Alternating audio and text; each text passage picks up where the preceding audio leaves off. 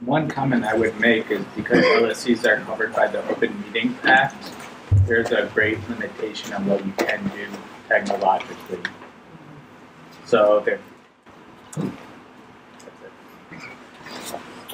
So when you say limited, you're meaning limited in the data that they can share or the actual technology that they can use? The technology we can use to communicate. So the Open Meetings Act, and even though I've gone through the training on the Open Meetings Act, I'm by far an expert.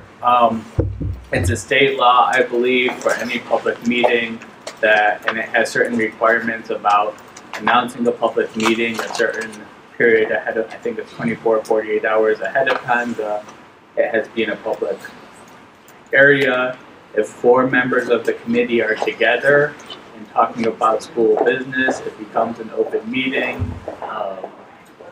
which then means there has to be minutes taken or recorded.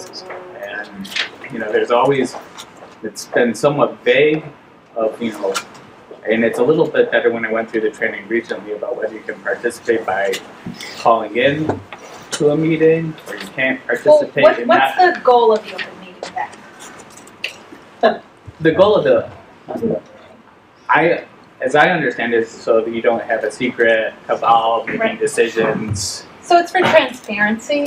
So there's, you don't want to get a bunch of people in a room discussing something ahead of time and then going in and voting, well, we all vote this way. And so it's well intended, but also it was developed before technology really existed. So, you can adhere to the Open Meeting Act by posting your agenda 48 hours in advance on the door of the school. Does that let the school community know, really, that anything's happening? You have to do that. You have to do that, right? It's by statute, you have to do that.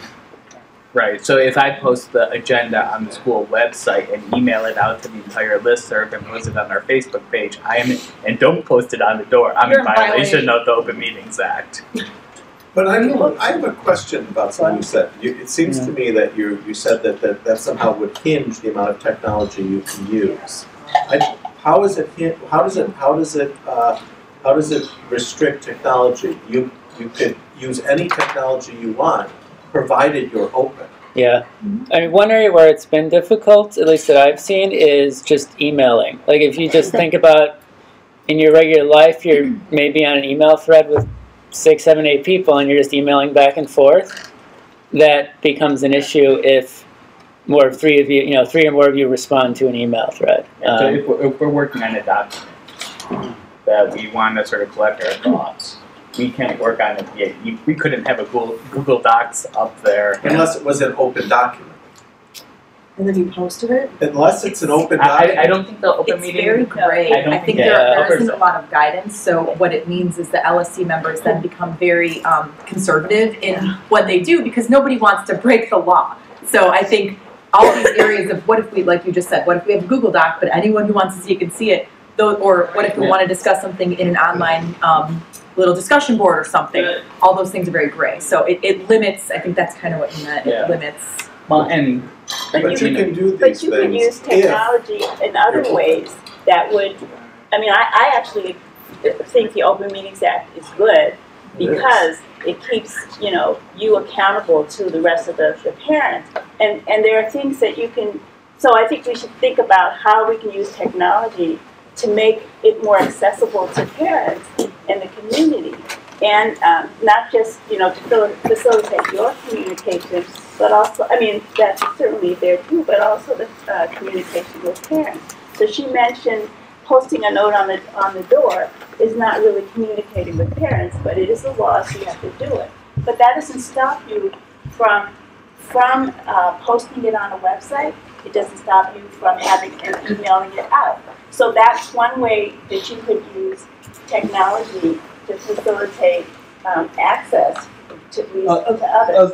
And the other thing in terms of your meetings, although this would vary depending on the community's access to, say, the web, you could have a webinar, you could have an audio meeting, provided it's in your bylaws that you can that it's okay to communicate by telephone or using Right. and that you let people know that and they have access to that audio.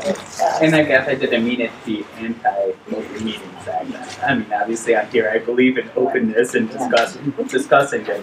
But there are, I mean, I don't believe if you're an LST member and you try and call into a meeting, I don't believe you can vote on every topic. I think there's Yes, no, you can't. You can. I just went through the training. I don't.